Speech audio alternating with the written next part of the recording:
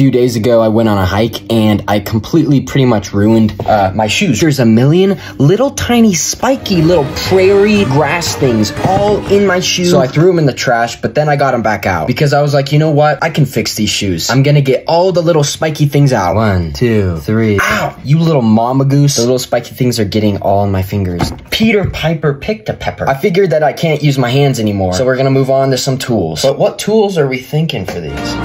Here's Johnny. Too big. That's what she said. Oh, I think this will work. And this. Smallest things in life sometimes should be appreciated. You know, the small things. The last time I put these shoes on, all these little spikes hit my foot and I was like, ah! Look at all the little spiky things I got out. So I've been walking around for like a minute and I don't feel any spikies. If there's any spikes in my shoes, I would definitely feel them in the jump.